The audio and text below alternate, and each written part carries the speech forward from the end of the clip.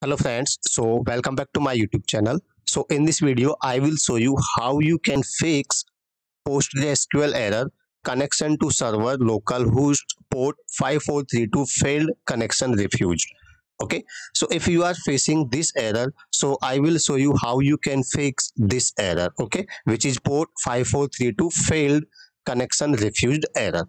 So basically your default port for PostgreSQL is 5432. If you are not providing, if you have changed port in your connection file of PostgreSQL, so you need to check whether the correct port is given or not, which is 5432. So let's check it. So how you can check it? First of all, go to the directory where you have installed PostgreSQL. So I have installed PostgreSQL in my C directory. So I will go to C directory, program files, and search for PostgreSQL. Here I open PostgreSQL, go to the folder and go to the data folder and scroll down and search for PostgreSQL.conf config file. Okay, so PostgreSQL.config file. Now you have to open this file. Basically you have to edit this file, so right click on it and open with notepad. Now search for port. Okay, so now here you can see the port which is given is 5433.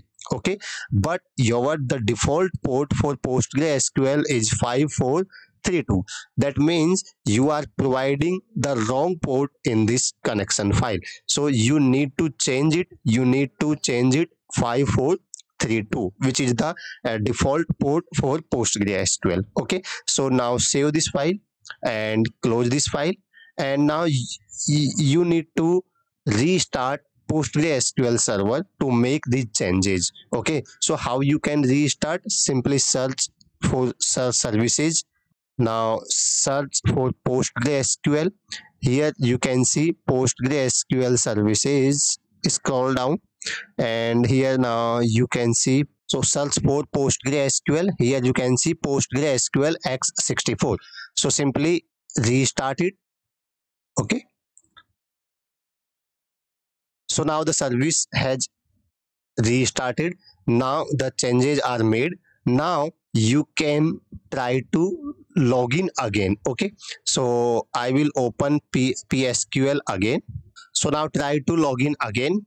Press enter, and default port here you can see 5432. So I have corrected it in file connection file. So simply press enter, and now it is asking for the password.